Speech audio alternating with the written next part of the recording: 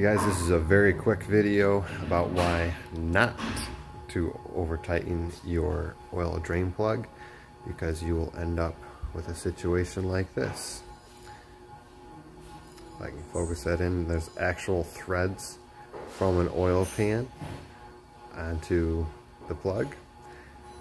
This beautiful little Toyota, somebody had done an oil change at a quick lube place. That's fine, but they crushed this puppy down, and to the point that we only had less than 1 quart of oil in this car because it was leaking right out through this on here. This couldn't be tightened up anymore since they destroyed the threads on it.